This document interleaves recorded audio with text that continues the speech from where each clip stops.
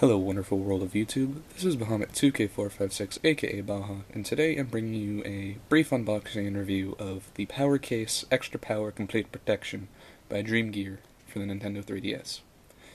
Now, if you've ever looked at the box of this product, which you probably have if you're watching this because you're probably interested in it, or a subscriber, if the latter, thank you.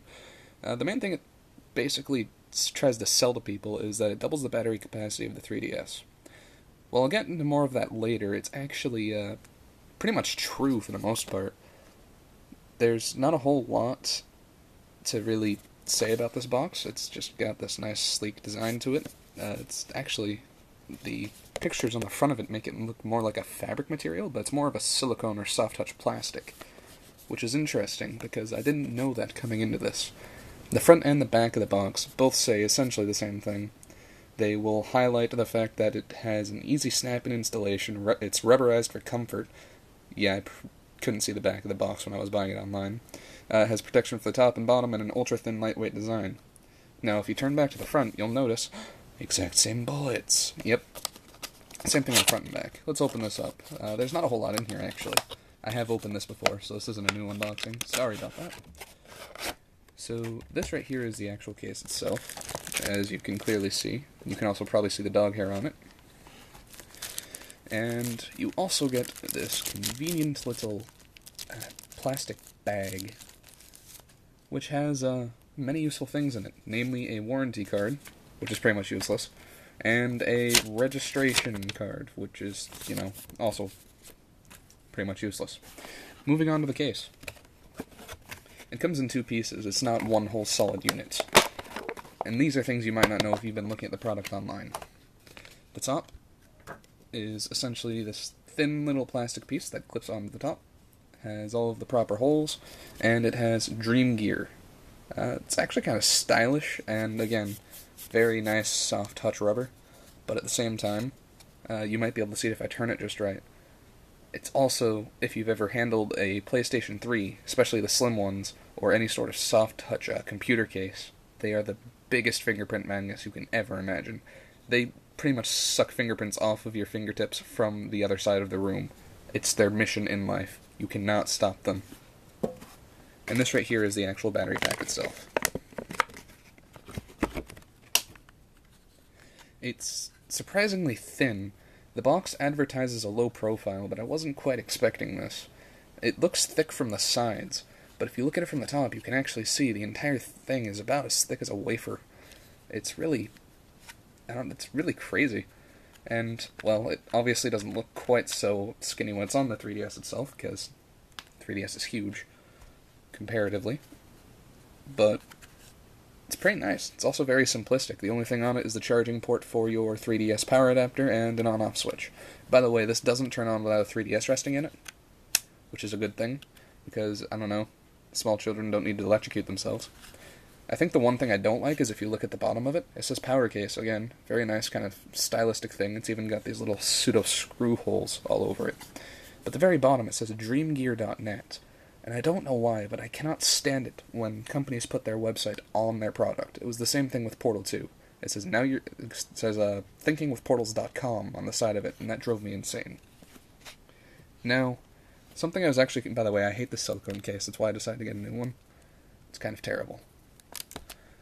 And, yeah, not easy to get on or off.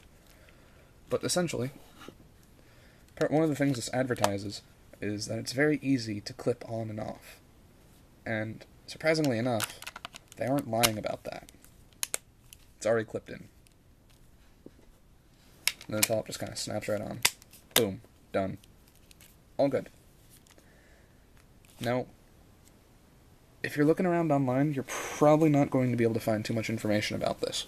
But what this actually does, there's an on-off switch in the back, and when it's charging the 3DS, it doesn't turn on any lights or anything, and it doesn't really have much of a low battery warning either. I believe it turns red right before the battery is about to die, which I guess is okay. But I would have preferred 2 LEDs, maybe? I don't know, I guess that kind of goes against the minimalistic design. Again, it's a very nice soft rubber feeling. I've noticed through some use that it gets hot, like right in this area, right below the card slot, the card reader.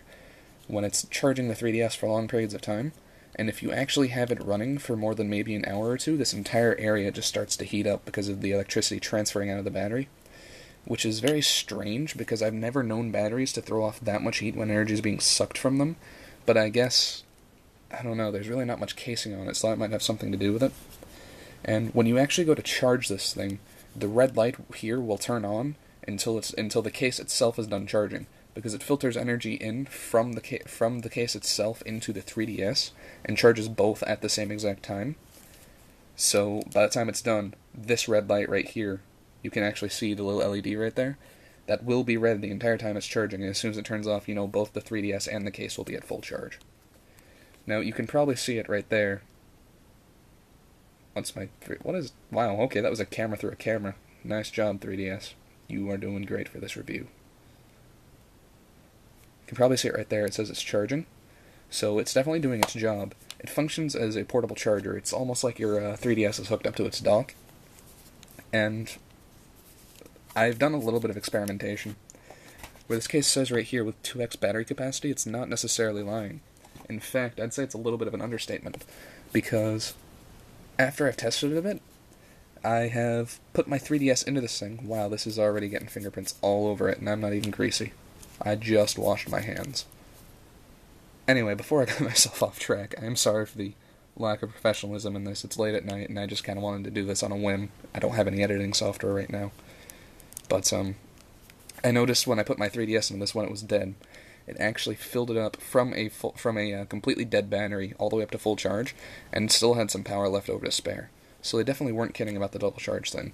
And while it does give it a somewhat thicker profile, you can see right here, this lip is how much extra it adds. And it's actually kind of nice, because one of my biggest complaints with the 3DS system itself has always been the fact that it's kind of awkward to hold. Like, the buttons always seem to be just especially when you're trying to hit both of the triggers at once. It just feels too small, since I have, massive man hands. And essentially what this does, since it makes it thicker, it actually makes it much more comfortable to hold and play with. And it's actually kind of neat, because it gives it some definition with these little bulges right here. And I guess that's more of a personal preference than anything. So my overall look on this case would be that it's actually pretty nice. I found it for $15 online, and you definitely can't go wrong for that. If you are looking for this product or anything like it, I would recommend either this or if you're looking for a different sort of solution, I would recommend looking for the portable charging dock, which has a little LED meter right here that will show you how much charge is left in the dock itself. So, anyway, this has been a review by Bahamut2K456 aka Baha. If you enjoyed this long, rambling, annoying video, then please feel free to give me a like, and if not, then feel free to tell me otherwise politely. I hope you enjoy the rest of your day browsing the wonderful world of YouTube.